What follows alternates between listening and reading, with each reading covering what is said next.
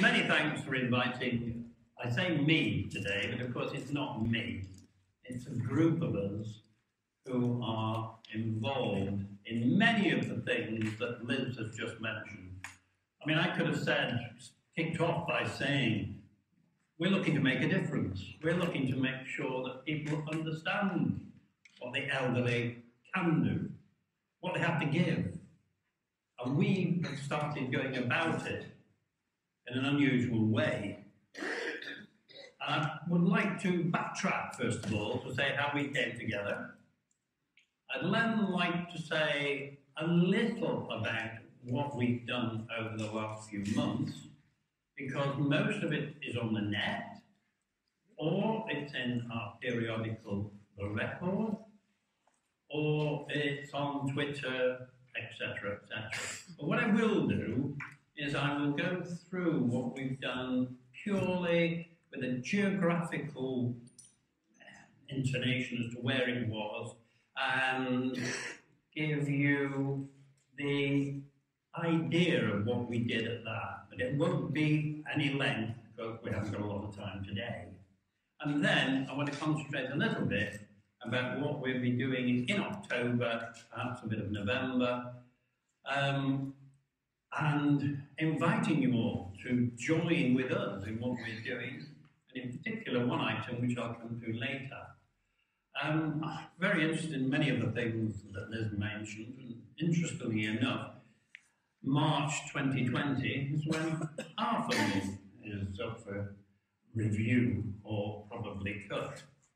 But to go back to the beginning, in April this year, some 15 or so people assembled in Eccles, in the gateway at Eccles, having been touted, asked to join, or spotted an advertisement which suggested that people would become reporters and would be looking to change the ideas of the younger generation have of the older generation. So, some 15 of us turned up, as I say, in Eccles. We were met by two people who were from the organisation, I need to read it out, from Yellow Jigsaw, who are a PR organisation, and they told us or gave us an indication of what we were going to do. We did have a few things in common as volunteers. We were all in our own sphere looking to assist, help, build, run organisations associated with the elderly. And of course, we're all elderly ourselves. We were, just like you, looking to say that the elderly were a credit, not a debit, a plus, not a minus, a contributor, not a taker. And that given the opportunity, they could live lives to the full and be an asset to society. The two members of the PR social enterprise company were Kirsty Day and Grace Dyke. And they fronted us and they explained that we were part of a 10.2 million Greater Manchester level programme aimed at creating an age-friendly place and empowering people to live fulfilling lives as they age. A campaign funded by the National Lottery, managed by GM Centre for Voluntary Action, by Yellow Jigsaw with Age UK as a partner. I have to say all that, I have to give the plug to everybody. Kirsty and Grace explained that the plan was to challenge the stereotypes associated with the elderly. And the idea was born that we would do this, and you mentioned something similar a few minutes ago, Liz, by sharing stories aspects of life, and those stories showed that elderly can live a life their own way and with the benefit of others. It sounded fine, but of course we were 15 people from Greater Manchester, all parts of it. And the next sentence was the one that surprised us all, shocked some of us, I think. We would become reporters. We would meet once a month in a newsroom. We would lead the campaign, and at that stage it was called Through the Eyes of Older People, and I'll refer to that in a minute. We would decide who we would interview, where we would interview, when we would interview, and what we would interview about. I'm sure you can see us all looking around at one another in the room at the time. Kirsty and Grace would be present, but they would lead. But they wouldn't tell us what to do. That was our job. One of the first decisions that we did was to say that we didn't like the title.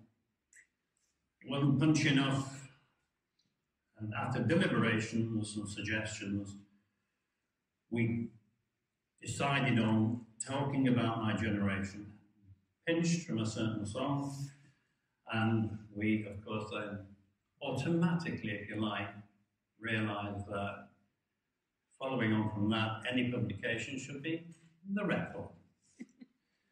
And as a logo, an old-fashioned, you know what I mean, an old-fashioned record. And that's how we set off.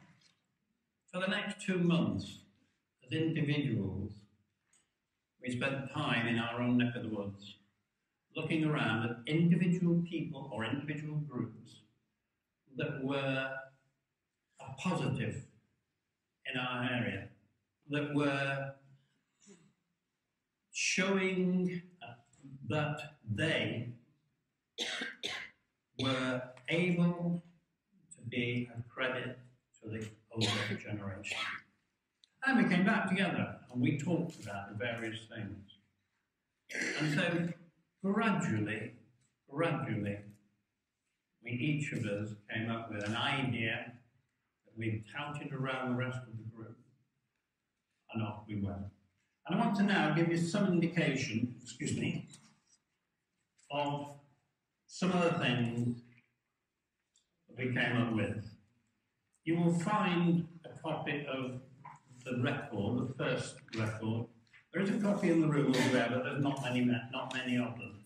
But on every table, before I started, I placed a copy of the last page,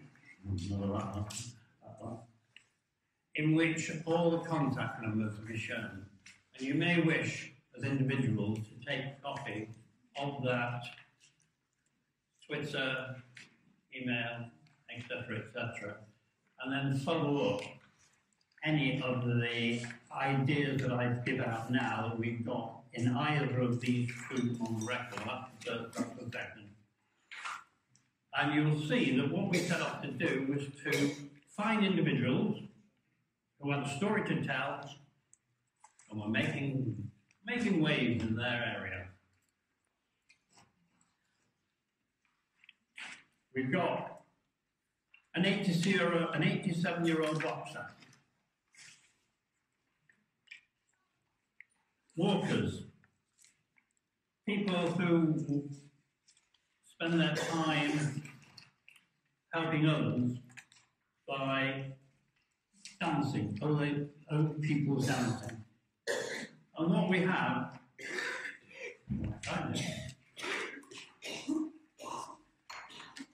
and these are some of the areas that we've covered in our productions. In June, we covered the Age UK volunteering event. Also in June, Inspiring Women, Eid Party, sharing in Oldham. In Bolton, Inspirational Stories and Keeping Connected with Your Community. Trans Vegas, sharing experience of being a trans woman, a stage performance. If any of these ring a bell with you, then I suggest you find more detail on the net or on Twitter by going through the lines that I've left on the table. In July, coverage of the Active Ageing Festival in Wigan. Group interviews at Walking Football in Ashton. The Manchester Weekend Walkers, stories of how people get involved in success stories. August, Ageing in the Netherlands. Visit to Henshaw Society for the Blind, looking to see how blind people, again, in one of the reviews on the record. We interviewed NHC retirement, and of course we covered Manchester Pride with interviews, with video, and I think a radio connection as well. We've had group chats on retirement in various places, and then through September. Reported in Oldham, we're on the radio, and we've done the walkers. Coming up, and this is where I want to spend a little bit more time, we've had Salford Arts Museum yesterday, and my friend Chris was there, and through October, a poem every day by the Tilsley Writers Group, based on topics of ageing. And again, you can access through the net. And that was interesting, that we've got commence no more wrinkly hands, and I heard that phrase used a few minutes ago. So again, in tandem. And an 84-year-old and what he does in Bolton. And the one I really want to bring to your attention is that in October, on the 26th of October, we have got a living library at Manchester Central Library.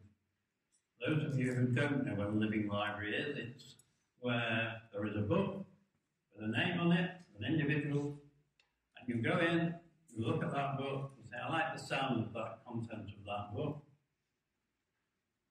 Pick it up, and lo and behold, a room, an annex, an alcove, is an individual who will speak about what's in that book. And that is on the 26th of October. We'd invite many of you who wish to go along and participate. We've got a motorcycle article in the making, and we've got an interview with an individual, 70-year-old, who many things in the Oldham area. And I think from the waving I've just had, I'm not able to take any questions because I'm running out of time. So thank you very much for your attention today. There are some of our books in the back room, but not many, unfortunately. And I would like to ask you, if you wouldn't mind, continue any information you want via the usual networks. Thank you very much indeed.